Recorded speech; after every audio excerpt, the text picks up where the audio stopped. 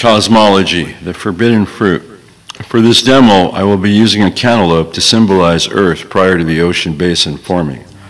In this caption, I'm only addressing South America and Africa to illustrate how Pangaea, the envisioned supercontinent, is flawed without growth of our planet. The cantaloupe represents the forbidden fruit. Here I would like you to take notice how the bottom of South America wraps around the southern tip of Africa.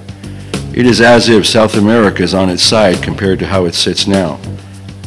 This was the natural state of South America prior to rifting of the ocean basin.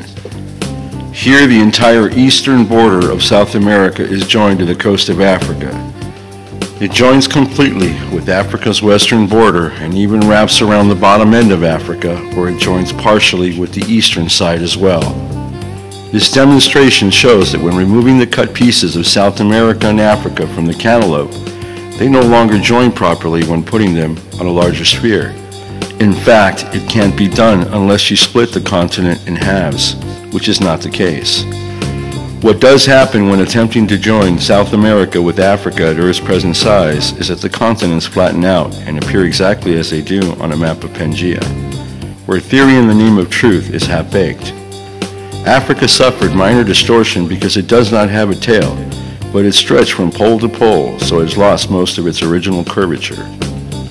If South America did not have a tail, it would be much more difficult to prove that Earth was smaller. But in a very physical sense, the presence of South America and Africa signifies that growth has undeniable roots here on Earth for us to visually and tangibly explore. Anyhow, this demonstration brings out one prominent fact, which is that when joining the continents on Earth at its present diameter, the continents don't fully join as they would if Earth's radius were half of what it is now. A smaller Earth fills the gaps left behind by Pangaea. How can one dispute hard evidence such as this? We very easily can, by simply ignoring it, as they did with Samuel Warren Carey. To sum this up, what does all this tell me? It reveals to me that the wheel of life goes round and round. No one can ever pinpoint a beginning or an end to the creative forces. So live in the present, be enveloped by your surroundings, because when all is said and done, the present is a gift that shouldn't be ignored.